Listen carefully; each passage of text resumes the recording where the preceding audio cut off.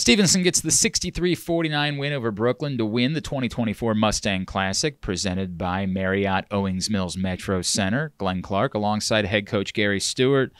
Coach, 3 games. It's the first 3-0 start in 7 years. I'm sure there are plenty of things that you want to work on, but how good does it feel just to be getting the job done early on in the season? I think what I'm most proud of right now is that the group is really attentive. We got some active learners, and we keep getting better and better. So that's what I'm focused on, and that's what I'm proud of. Feels like we got to talk about your defense, and tonight in particular, Ronald Ayers in a tough matchup was really good and aggressive defensively against Dale, but it has seemed like your guys have really bought in defensively all throughout the start of this season. Yeah, and that's a credit to the older guys, the Nick Joneses, Ronald Ayers, Cam Sapienza, Cam Smith. Those guys have really led the charge, and we've got to get better at that end. And if we want to be heard from in conference, it's critical that we're able to get some timely stops against some really good teams. And so playing against a guy like Dale tonight, it's so explosive and capable from the perimeter.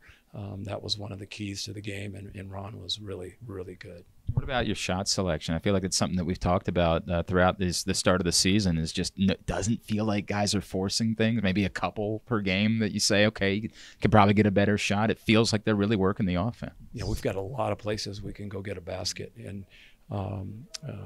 we can get the ball in the paint. We can beat you off the dribble.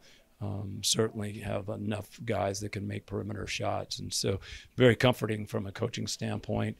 And when we share the ball, and we have a team that is built that way, it's fun to watch and certainly fun to coach. You know, you had not forgotten. We talked last night. You reminded me about last year and winning on Friday night and then turning around and not getting the job done the next day.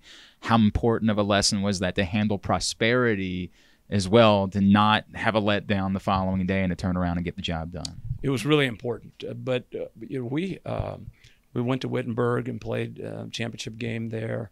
We went to Christopher Newport and played in a championship game there. So it was critical for us to get over the hump. Obviously, pretty good on the front end of the tournaments, but some stiff competition and haven't been as good. And I felt like we were trending in the right direction. And then we lose Nate and Cam last year at Christopher Newport in that championship game. So we were chopping at the bit to get back, try to protect our home court.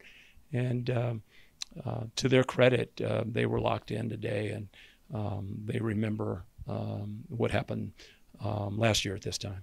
All right, so now after a 3-0 start, you get a week off. What is it that you do still want to see this team improve on as you continue at home? Well, it's like a boat. You know, you patch up the front end of it, and then the back end springs a leak. So we were really, really happy with the way we defended the three-point line. The turnovers are coming down, so that's really important. A team like this, we didn't want them to get to the free throw line. We shot it 24 times. They shot it 11, so that was a critical component to this game. But the rebounding.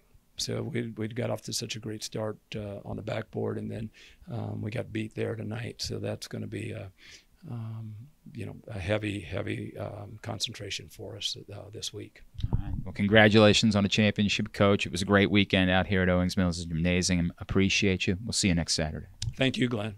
It's Gary Stewart. I'm Glenn Clark. GoMustangSports.com.